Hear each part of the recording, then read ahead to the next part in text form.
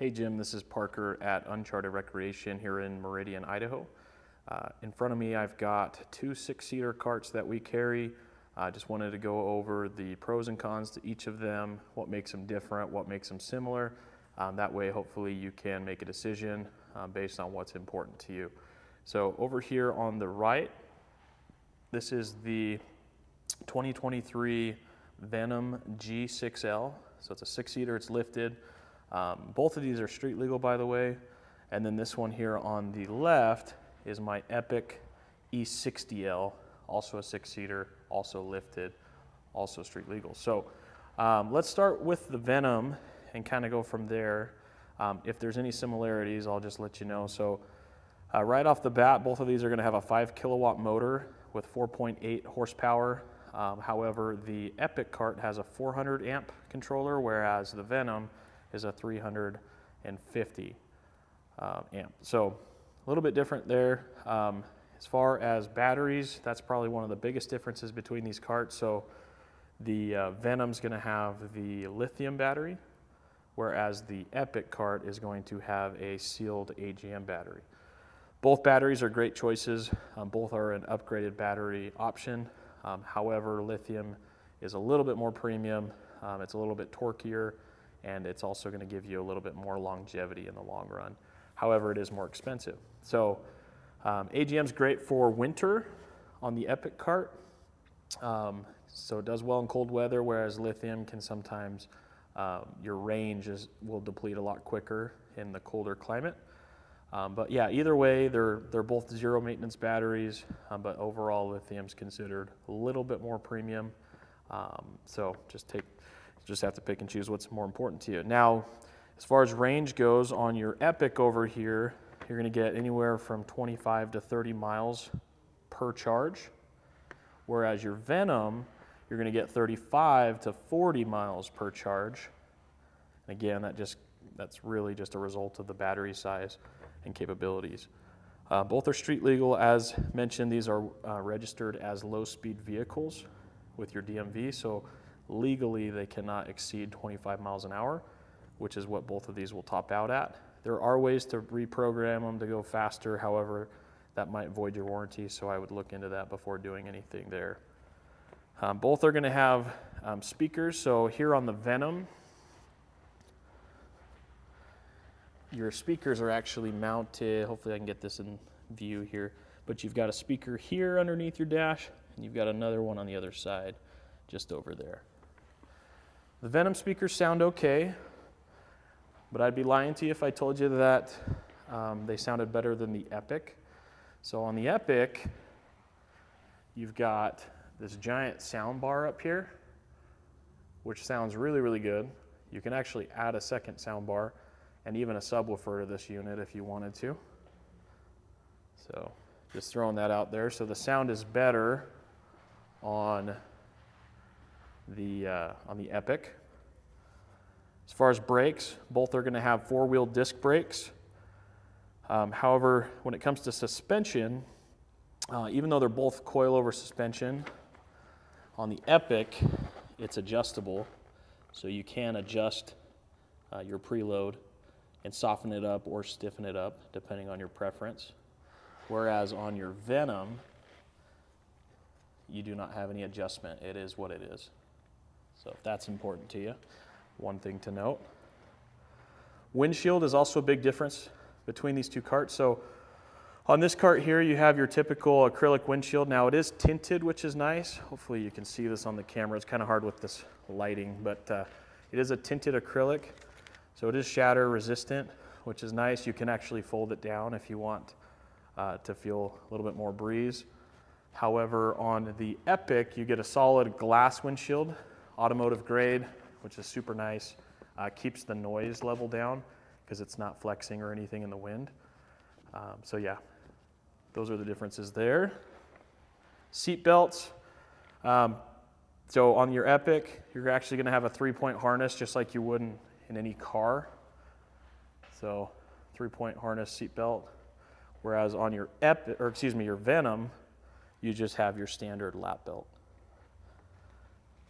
And then as far as tire and wheel size, both are going to have 14-inch wheels. So here's the wheels on the Venom. It's kind of a glossy black, the nice off-road tread, and then same thing goes for the Epic. Both tires are pretty aggressive, but both perform well on pavement. And then you probably noticed on this Epic here, you do have a metal clay basket, which is integrated into the frame. I've seen kids stand on this. It's pretty robust. You can strap stuff down, maybe like a cooler or any backpacks or anything you're bringing with you up front here. So this one has a little bit more of a utilitarian look to it, whereas this one just has your front bumper, and that's it. All right, and then one thing I will note on the build quality between the two. The Epics tend to be a little bit more sturdy and robust. I mean, I can sit here and shake this thing and everything is integrated into the frame. So very little squeaking or any noise.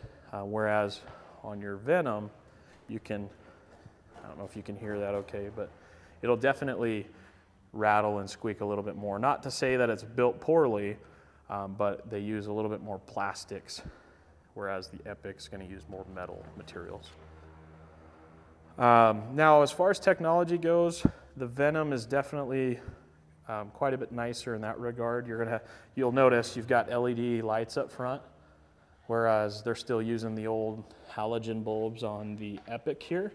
Now, we do have an LED light upgrade to fix that, but just know that that's how it comes stock. Another big difference is on your Venom, you're going to have this big old 10-inch multimedia display, which is Android Auto and Apple CarPlay compatible. So pretty nice there. It also has our built-in radio, so you can listen to your favorite stations there. You have a secondary display up here as well, which is going to tell you how fast you're going, your battery range, how many miles are on the unit, that sort of thing. You will have lockable storage as well with cup holders on either side. Just like that. Little analog clock below that. And then your hazards.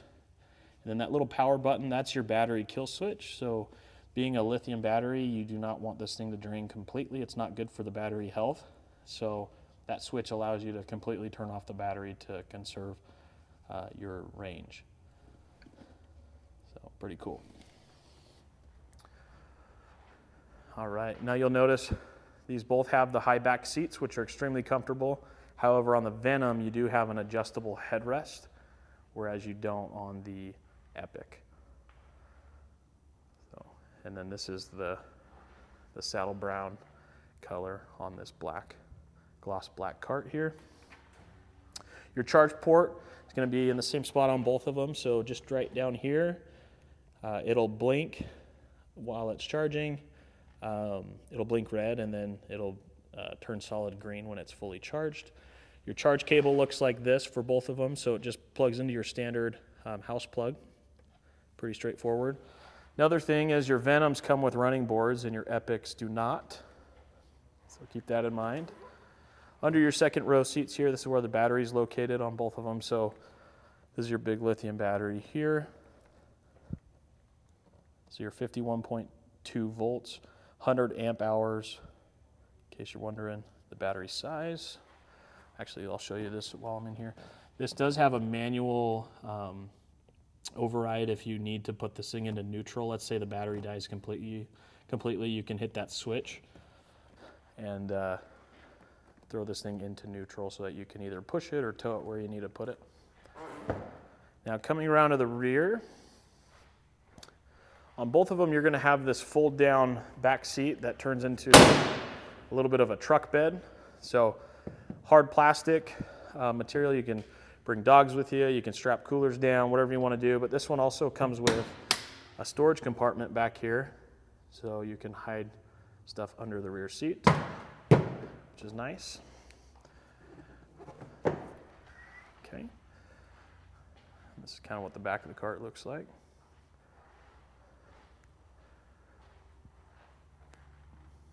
All right, so I'm going to move over to the Epic for a second. So your multimedia screen on the Epic A lot smaller. It's about a 7-inch screen diagonally. It'll just display your battery, your miles per hour, your odometer, and then what gear you're in. So pretty straightforward, but also very user-friendly. This one does not have a battery kill switch because you don't really need one on this cart. So just your turn key, drive selector. It does have a turtle and a rabbit mode. The turtle mode locks it at 15 miles an hour, and the rabbit allows you to go the full 25 miles an hour. Light switch, hazards, pretty straightforward. Blinkers here on the side with your horn. This one even has a windshield wiper. So kind of nice. Now, depending on the cart color that you pick, that'll determine the color stitching you have in your seat. So because this is the charcoal gray, it's going to have a gray stitching in the black leather here. All right, so under your second row here, this is where all your 6 AGM batteries are located, along with your power supply. You have a similar switch on this one to force it into neutral if you ever need to. The advantage of this battery setup, though, is if it does come time to replace the batteries in this thing, it's not going to cost you an arm and a leg like it would with the lithium. So keep that in mind as well. You do actually get some storage under your front seat, as well as the additional 2 batteries sit up front here. Pretty straightforward. Coming around to the rear, your cup holders and armrests are a little bit nicer on the Epic. It's a leather versus on these, it's a hard plastic material. The other nice thing about the Epic is when you fold down your bed here, this is a metal diamond plate, so it's a little bit heavier duty. Supports 350 pounds back here, which is quite a lot. You do get a backup camera on both of these. So on the Epic, it's going to be located just back here. And then on the Venom, let's see if I can find it. It's going to be located right there. All right. Soundbar is going to be a lot nicer on this one, like I said, compared to the speakers that come on the other one. You do have some cool light settings. So you can change the color lights on the unit, on the front and back. Now, if you bought the subwoofer kit, which I've got on the shelf right over here, so that subwoofer can be mounted underneath the cart down here, and it can tie into the rest of the system. So, pretty cool. Alrighty. As far as storage, you do have lockable storage up front here. You do have cup holders, a little spot to hold stuff. And then you have these 3 switches, so 2 on this side and 1 on the other. Those are pre-wired for any accessories you want to add to this thing. So maybe you want to add a light bar to the front, maybe underglow lights, or you want to get really creative. They've included 3 pre-wired switches for you to take advantage of, which is kind of nice on the Epic. So just walk around this side so you can see it. Now, if you want my personal opinion as far as how these 2 handle, I actually like how both of them handle, especially the 6-seaters being a long wheelbase. They're both extremely comfortable to ride in. However, I will tell you the Venoms definitely have a little bit more torque, low-end power. I mean, they'll get up and go, and you can feel it. These do pretty well as well, but the Epic really shines with that adjustable coilover suspension. It's a little bit more forgiving. You'll notice that the ride quality is maybe a little bit better on the Epic, whereas the Venom might be a little bit more fun to drive just because of how punchy it is. Realistically, they both drive really well, so I don't want to steer you one way or the other. But yeah, that's my review. Let me know if you have any questions.